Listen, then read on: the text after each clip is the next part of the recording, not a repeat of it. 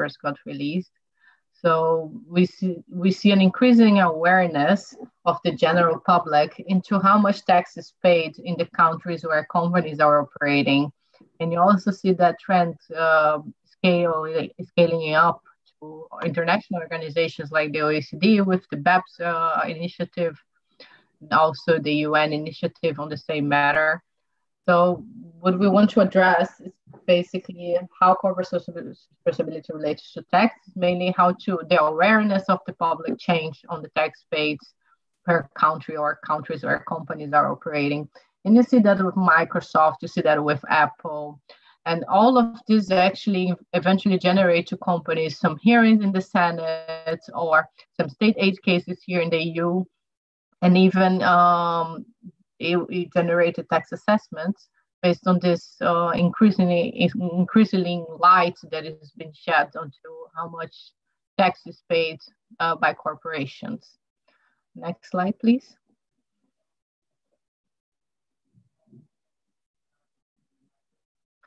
Okay, so here I try to address the question, is paying tax really a corporate social responsibility issue?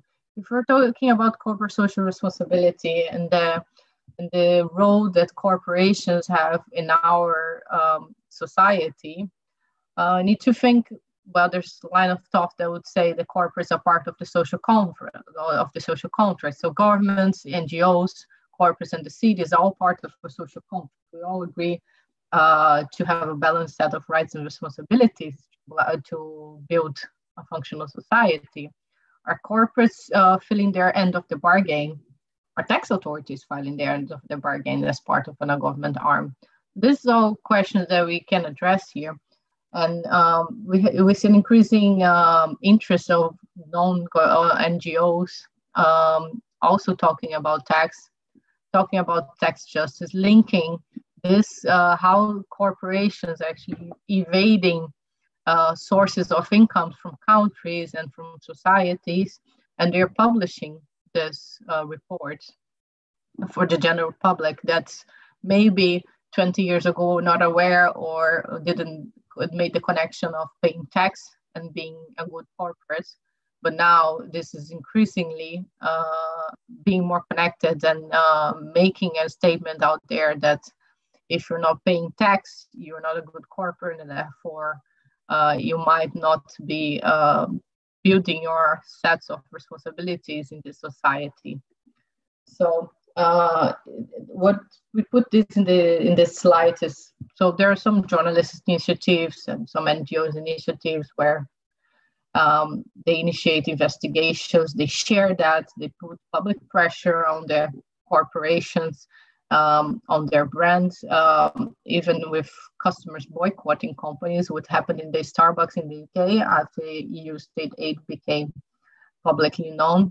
In the Starbucks in the UK, many people just did a boycott the Starbucks stores. And so the question that I would like to address here, maybe to Louan, our panelist, is minimizing tax a legitimate corporate goal? Is it okay to be a legitimate corporate goal in the line of all this was talked about and paying a 1.21 or even 2% corporate tax? Is that in line with CSR? Is this a corporate social responsibility issue or not? Or is tax not part of a good corporate citizenship? Maybe Louan, if you would like to give your comments on that, that would be appreciated. I think you're on mute, Louan. Still cannot hear you.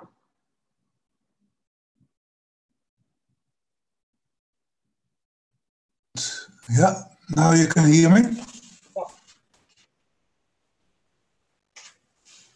Yes? Yes, we can hear you. Okay.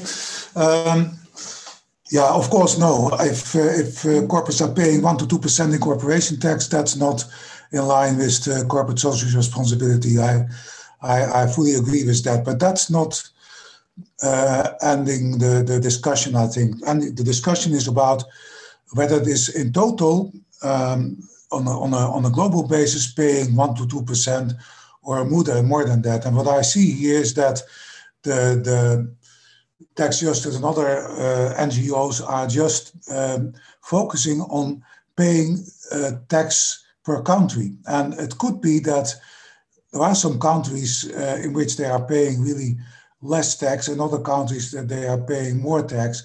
And then it's about sort of weighted average of paying the tax paid around the world, which is tantamount to the judgment whether it is in line with the CSR. So simple answer is not possible, but if it is done per country, yeah, it's in my opinion, it's questionable. What is not questionable is that the findings from the Panama and Paradise Papers, because these are just demonstrating the huge avoidance and evasion of taxes by prominent persons in the world, by loading there in countries where no tax, their total income, and that's also not only corporate tax but also income tax in jurisdictions where they are hardly paying any tax. So then it's on a global basis that they don't pay tax. But if you are talking about the multinationals, the corporates, yes, sometimes they are not paying tax in their head country, in their head office country, but then they will pay tax in other countries. And if you add up all these taxes, and then the next question is also, is paying up taxes, is that equivalent to paying the statutory rate of tax, or could an effective rate also be below the statutory rate? And I think that could be the case. We have in Netherlands and in many countries so-called participation exemption. So if corporates are built up of head offices, parent companies, and subsidiaries, yeah, a lot of dividends in the Netherlands are not taxed, but there has been taxation in other countries, and then the effective tax rate in the Netherlands is less than the 25%. But in other countries, it could be more than 25%, could also be less than 5%. But even if it is less, then it's not said that that is not in line with corporate social responsibility. So the question is far more difficult and complex than putting it as a proposition right away, as some NGOs are used to do. Yeah, I agree with you. I think if we're talking about corporate social responsibility and linking that to tax, because I think previously corporate social responsibility was more connected of how companies contribute to society and their impact on society, but the tax plays a huge role on it. And if we're talking, of course, sometimes it can be very sensationalist, what you see in newspapers, for example. So companies not paying the tax that is due. But I think what we need to address here is also the tax policy of states and how they choose to tax certain profits or not. And that plays a huge impact on the corporation and how the corporation is paying tax. So sometimes this news from these NGOs, they're misleading in the sense that they don't take into account the policy of that country and what the country is aiming to tax. And I think that's what we see in the next slide. Can you please pass to the next slide? So corporate social responsibility, sometimes tax liability and enforcing their corporate responsibility has been on the agenda of several countries. And they get this guidance from international bodies like the OECD and the UN, and even the EU with their ATAD and Taxis initiatives. These are all ways of making sure corporates are complying with their role in society. So OECD with BEPS is talking about base erosion and profit shifting from source countries, while the EU directives such as the ATAD and DAC6 are talking about anti-avoidance rules and how to not shift profits, and DAC6 more focusing on intermediaries like TPA, for example. And UN measures, they're usually directed to developed countries. In Latin America, measures against corruption. For example, of Colombia, Brazil. Brazil had a huge scandal of corruption, and there were several measures there were done into tax law to try to mitigate this issue.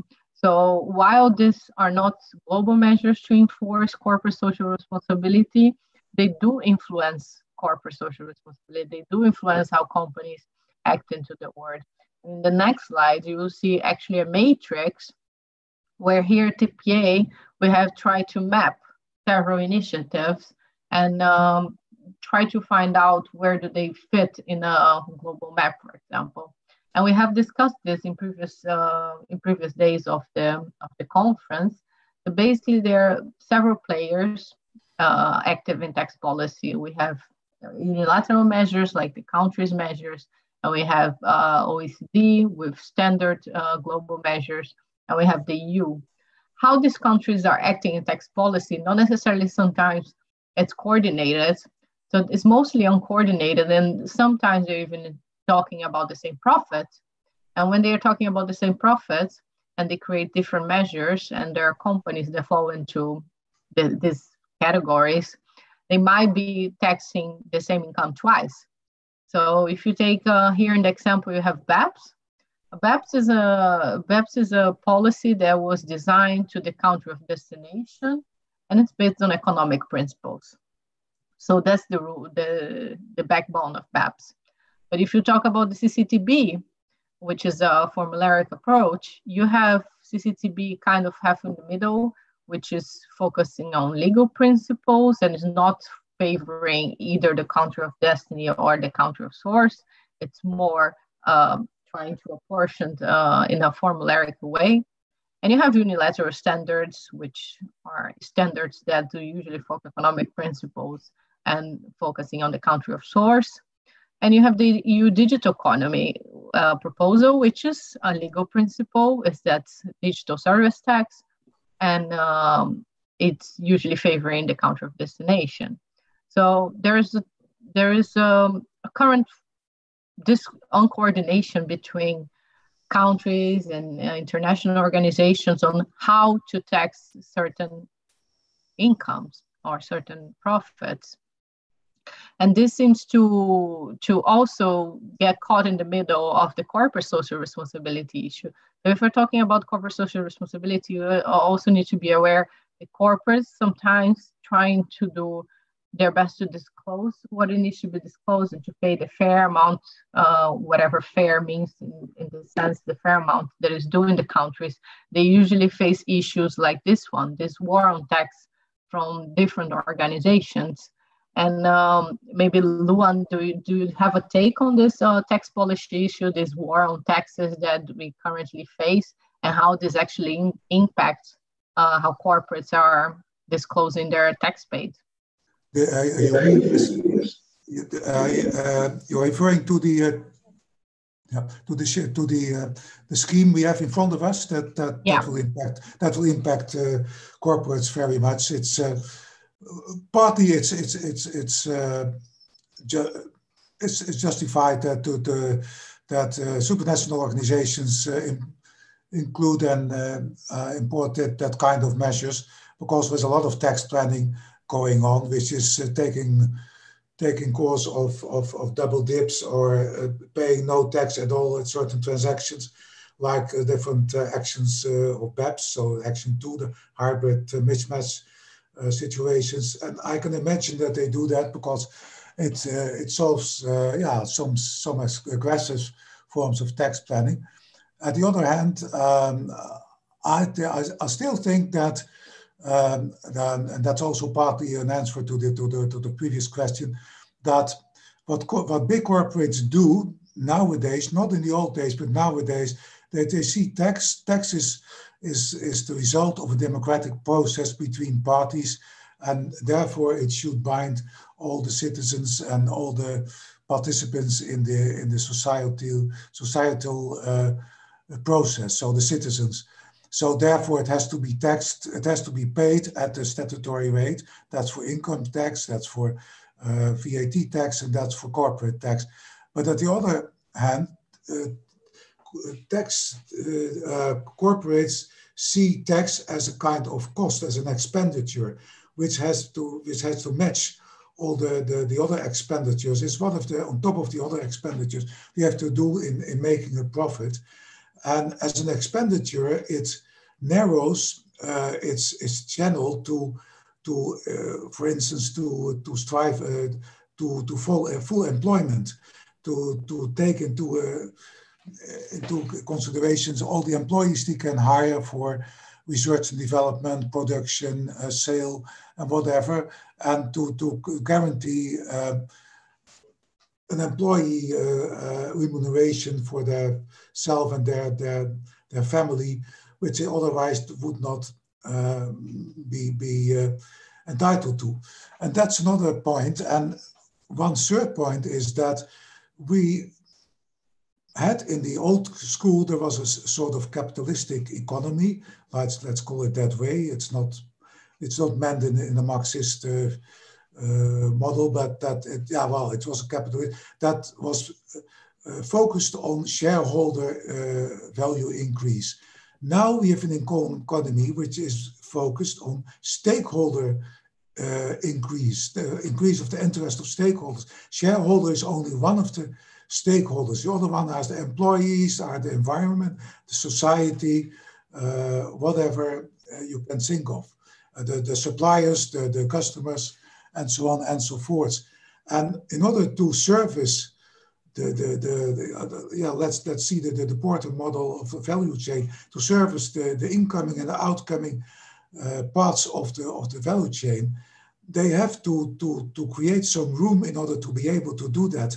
And in this perspective, you can't blame them if they try to minimize, not to minimize, but to control their tax expenditure in order to fulfill their societal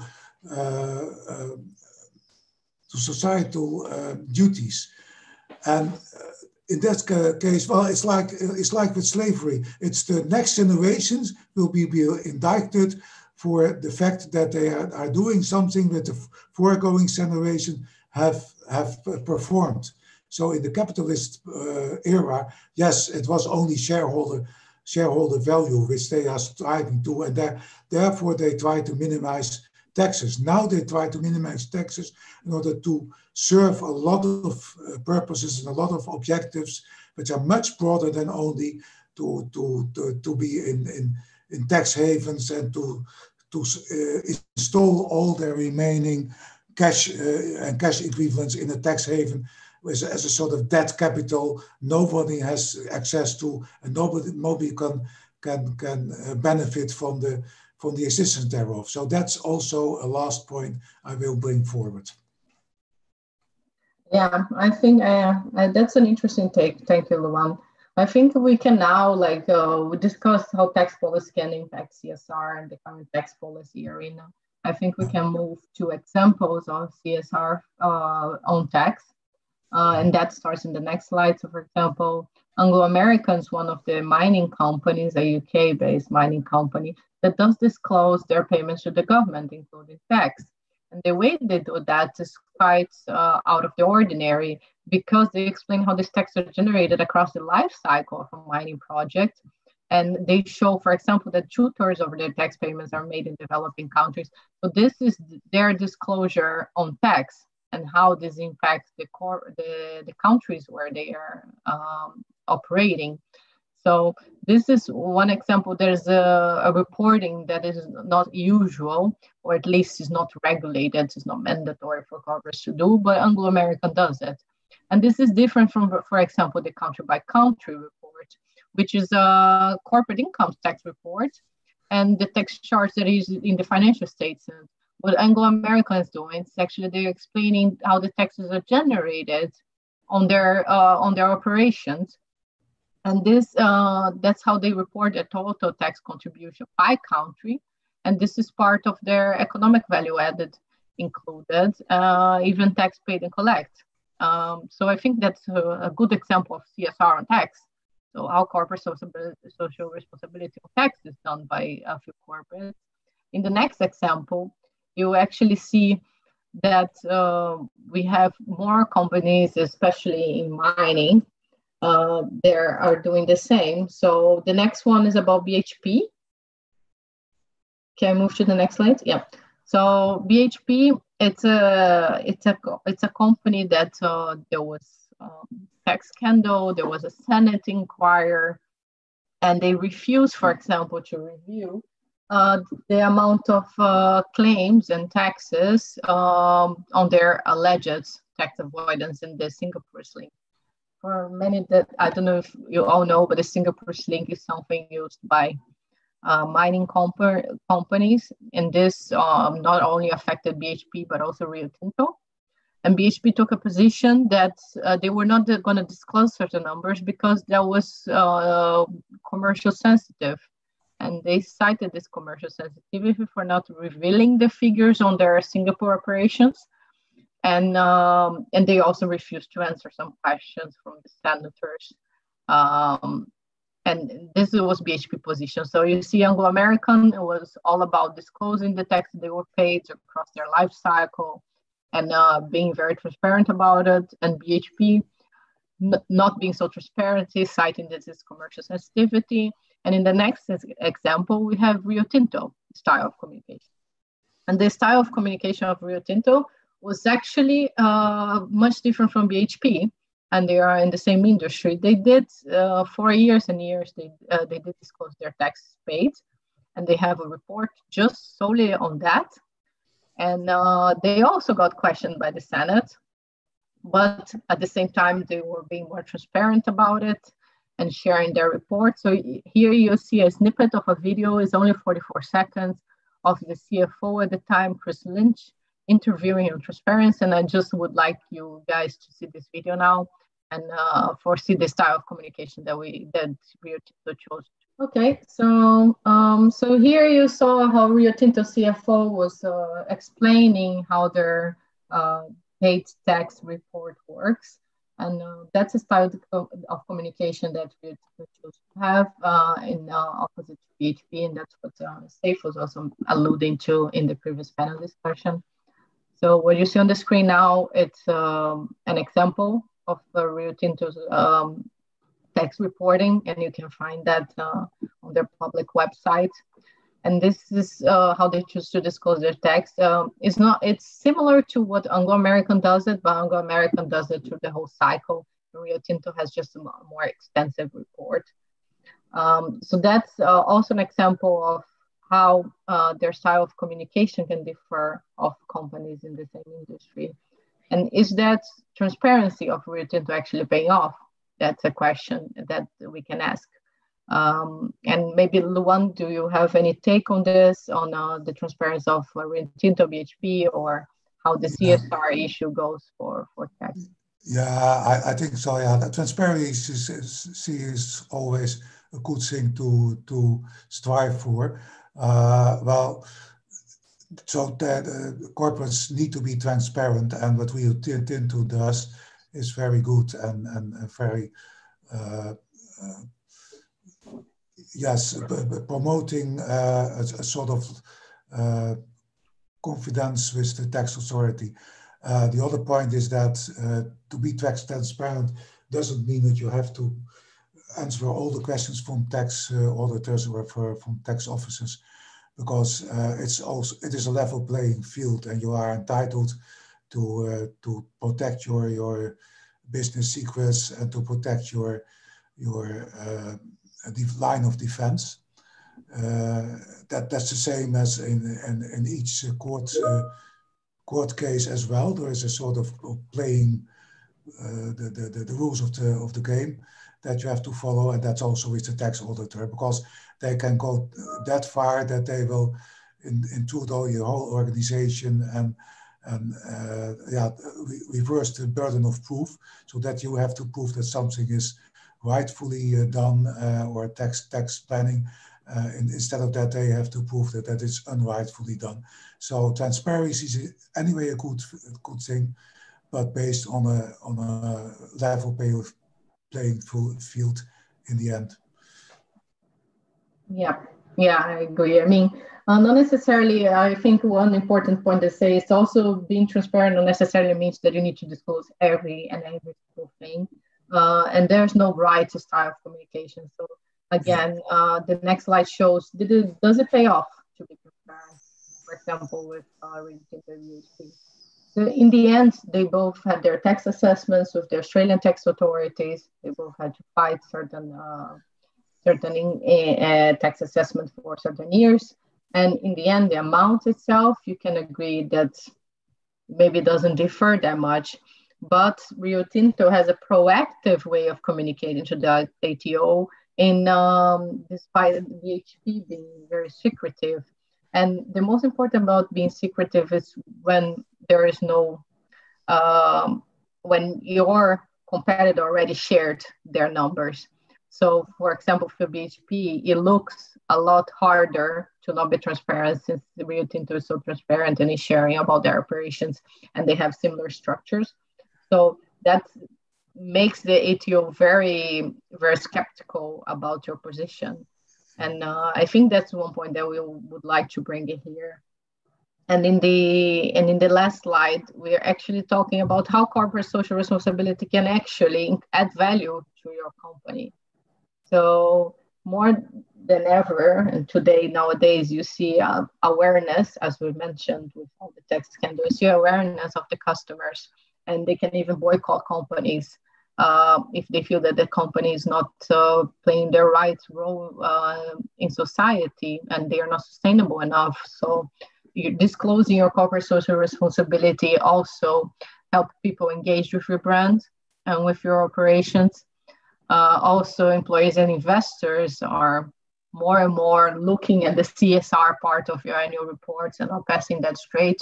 So they launch initiatives like the CO2 emission, recycling, fighting poverty. So that are all measures that are being looked at when investors and employees are looking for that for the company. And there's also other initiatives that it might be useful to mention, that there's to improve transparency for companies and customers, employees and investors, contributions to the community welfare. So all of this is something that not just the corporates or the tax authorities are aware of, but also customers. And it's important that we attain to these facts, and the corporate social responsibility is not something that is just in the back page of your annual report, but actually can add value to your company, can help people engage with your company, can help investors, and can help employees as well. So I think that was the take of this breakout room. And Louan, do you have any additional comments? Yeah, well, I think that the increasing importance of CSR is a fact of life. That's a very good thing.